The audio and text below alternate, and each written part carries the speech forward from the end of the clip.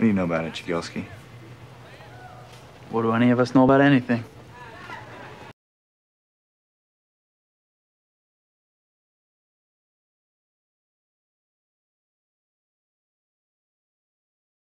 Hey everyone, Jim Jag here. Welcome back. This will be a short post and I'll be doing it in a somewhat different format. So we'll see how this one works out.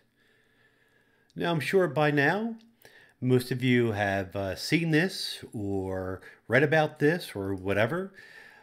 Basically, the issue is that Oracle has, quote, lost interest in Java.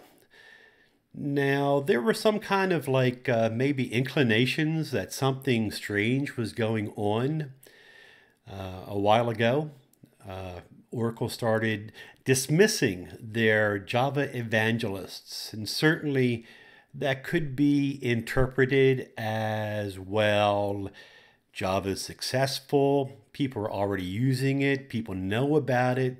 There's really no reason to evangelize Java anymore. So let's dismiss the Java evangelists and put those resources, the money saved, and put that into Java development.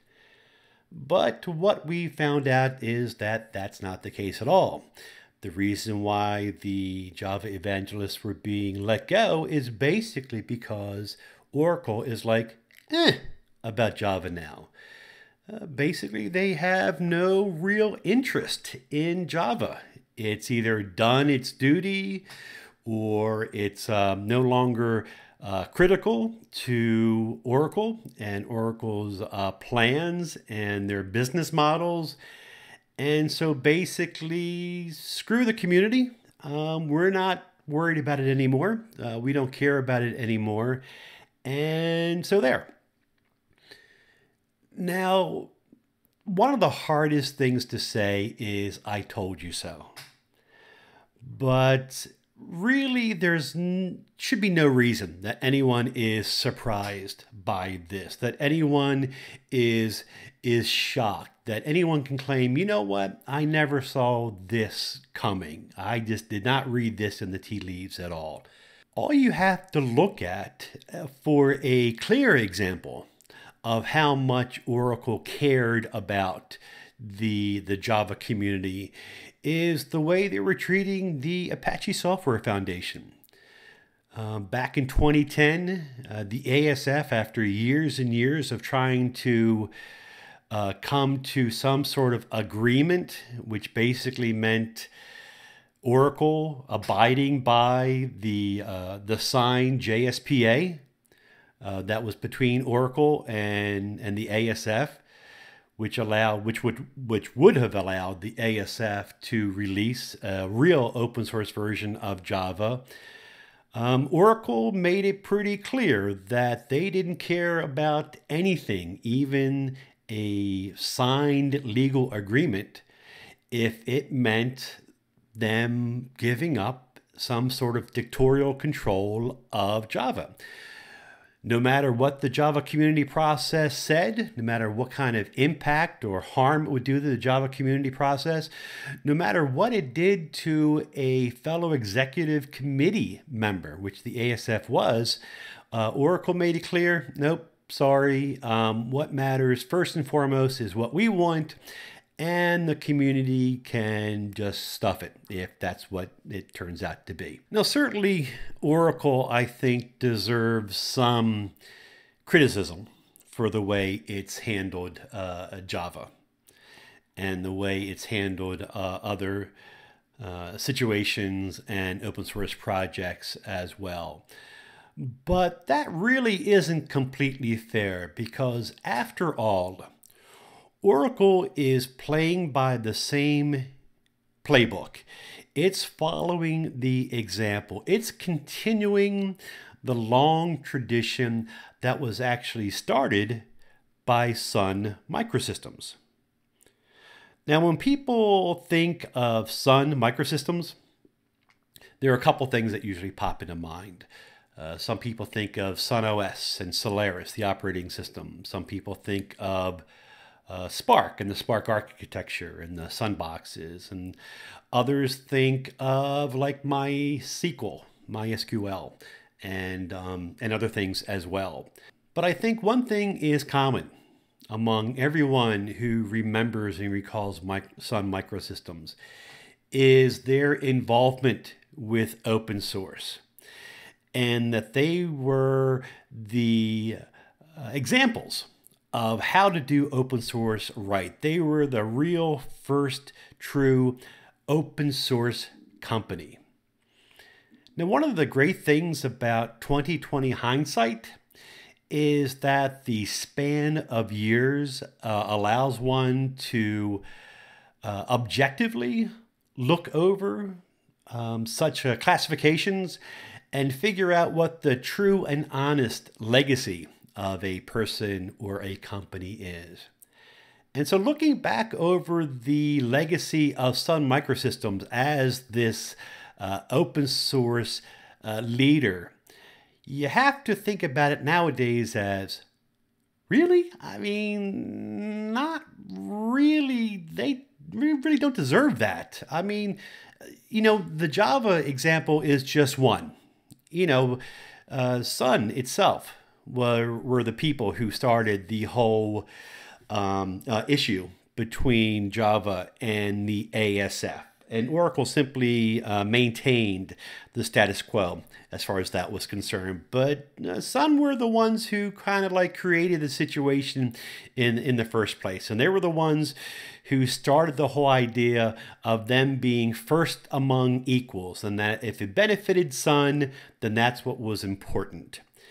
Another great, well, not great example, but an example of how Sun's reputation as open source experts is the whole OpenOffice, LibreOffice debacle.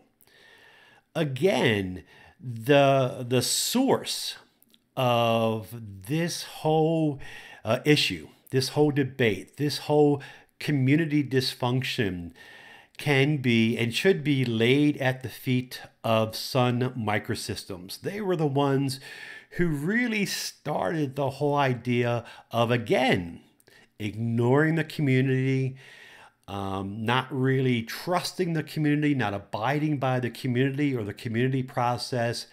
Basically open source in name only, open source in license only, and that's pretty much it.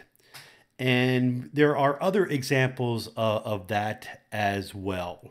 So even though it's true that Oracle deserves some criticism for the way it has continued to handle some open source projects that they've inherited from the Sun acquisition, and even though Oracle really did have the opportunity to make things right, to make things better, to do the right thing, it certainly would have been ironic if Oracle was actually doing open source better than the so-called open source expert company Sun Microsystems. It would have been nice, but it really would have been strange if that would have happened.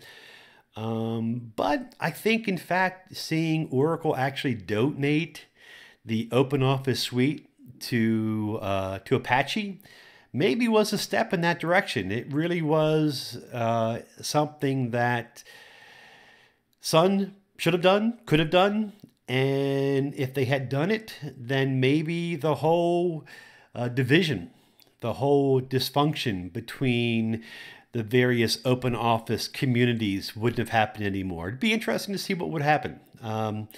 Unfortunately, the donation of OpenOffice to the ASF may be too little too late.